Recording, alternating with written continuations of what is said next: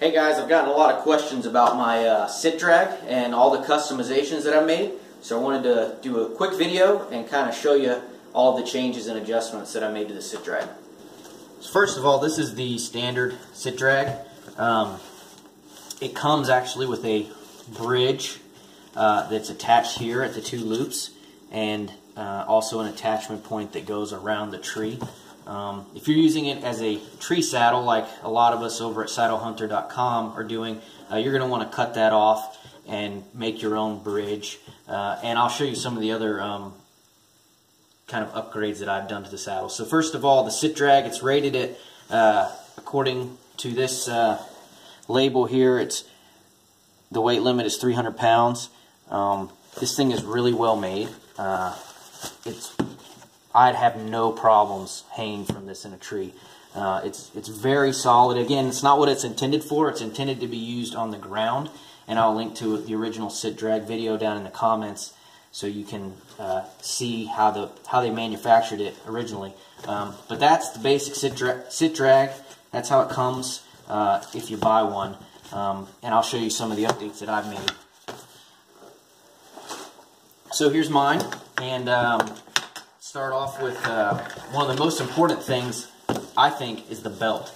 So I basically just sewed in some webbing with a little plastic buckle. That's so it can hold the Sitdrag up while you're climbing the tree or walking to your stand site. You know, 100 different ways to use it. Once you get up in the tree, you can loosen it up or take it off. Doesn't really matter. This is not load bearing.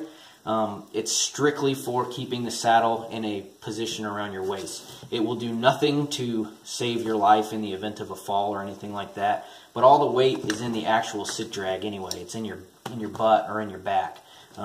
That's where all the power and the strength come from. So this is just a convenience thing. Second thing that I did to the Sitdrag was to add these webbing loops. This is really helpful if you're going to attach gear, any sort of little bags, accessories, anything you want to hang off your Sitdrag. This is real simple, just a length of webbing sewed on, and I did that to both sides. Nothing fancy, just little molly loops, but it makes a big difference in the use. The next thing that I did is I sewed up these corners, or the loops, and this makes a big difference when you're attaching and detaching your carabiner. So I just used a sewing awl. I basically just took the strap and folded it in thirds, like so. One fold, two folds. I basically just did that and then stitched it all the way down. Again, this does nothing for the strength of the Sitdrag. It's all held with the same loops. It's purely cosmetic and for clipping a carabiner in and out of. But with this, you can truly do it one-handed. It just comes on and off very easily. You can do it in the dark. You can do it with one hand, which you can't really do with these loops. It's just a lot better to sew them up like that. So that's a really helpful upgrade you can do to your Sitdrag. And then the last thing that I did is I added these loops in here. And this is designed to use a CCF closed cell foam pad. You can get the pads at Walmart for really cheap. And basically this is for winter or for comfort, I guess, if you need it. I don't think you really need it, but for winter when it's cold, when you compress your layers down in your outerwear, that can give you cold spots in your butt. But if you add this CCF pad, it'll keep you a lot warmer. So that's something that I like.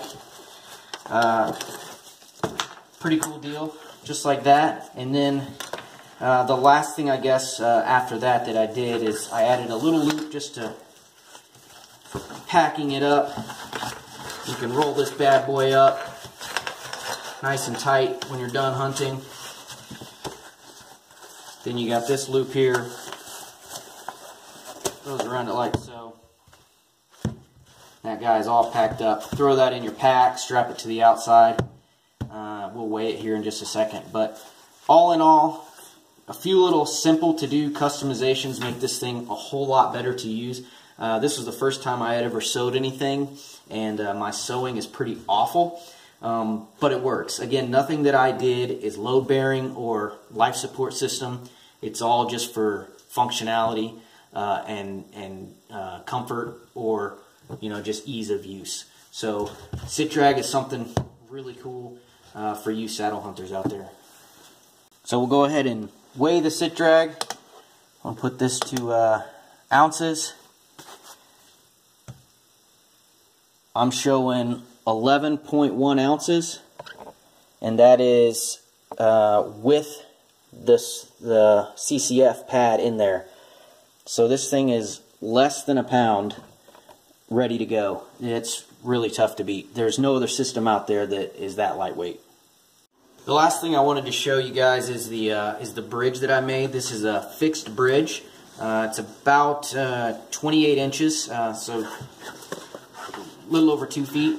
And I made this out of 1/4 inch am steel blue, which has a breaking strength of about 8,600 pounds.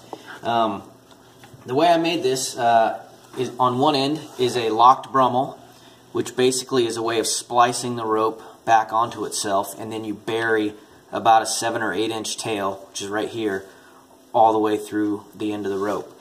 The other end is called a lock stitched fixed eye, and that's made by, you come around, bury about 8 inches into itself, and then you do a lock stitch, which is really simple to do, and I'll link to that in the comments below.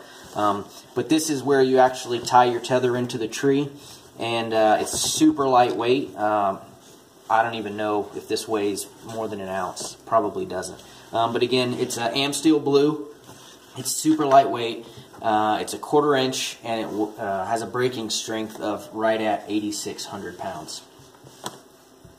So again, thanks for watching the video about the Sitdrag. If you have any questions or comments, you can leave them here, or jump over to saddlehunter.com. I'll link to that in the comments, where you can find all kinds of discussion about the Sitdrag, as well as the other saddles for saddle hunting that are out there on the market. Thanks for watching, guys.